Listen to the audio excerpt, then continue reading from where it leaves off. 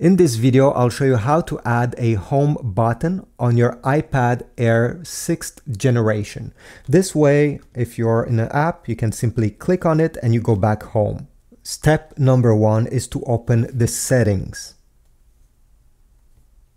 Once you're in settings, on the left side over here in this menu, you should find accessibility, which is located right over here. Once you found it, tap on it. In this new menu, you need to find touch over here. Click on touch. Then you need to choose the first option, assistive touch. Tap on it. You need to turn on assistive touch. And once you turn it on, you're going to see automatically a button appearing.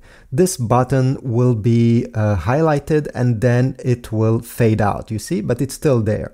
The button by default is set up over here, a single tap to bring you home. So this is what we want, right? This is why you clicked on this video. So you don't have to modify anything. But if in the future you want this button to do other stuff other than bring you home, you can go ahead here, click, and there's many different options on what this button can do for you.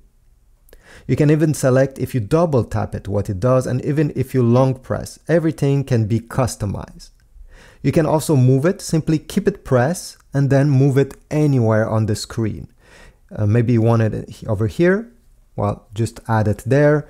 You want it to be more on the side, you can bring it whatever you want. It cannot be in the middle of the screen as you saw. You can only put it on the sides, but still, I think it's very cool. So I'll add it right in the middle here, whoops, like that. And if I want to go home, well, I simply press on it. You see? So even if I go in another application, as long as I press on it, it will always bring me home.